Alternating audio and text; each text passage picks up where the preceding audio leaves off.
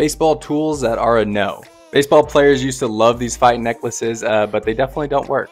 I'm pretty out on icing. I don't think it's one of the best things that you can do for recovery. If you're doing cold tubs, sure, but not a huge fan of icing.